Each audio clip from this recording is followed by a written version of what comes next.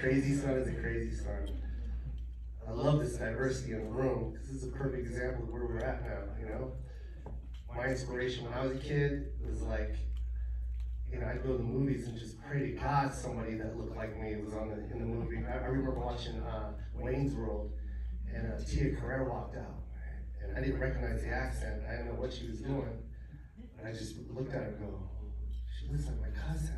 You know what I mean? And that inspired me. I was like, ooh, okay, I can make it in show business because Tia Carrere, she's cool. I remember looking at the end credits and it said Carrere. I'm like, oh, she's Filipino. And then and I saw Rufio walk out in Hook.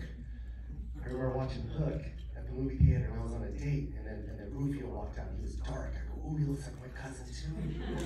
I got dark cousins that look just like him, and that was my inspiration. I looked at the end credits and said Dante Bosco. I was like, oh, he is Filipino. But see, that was my generation. I had to sit there and guess and figure it out. There was no internet.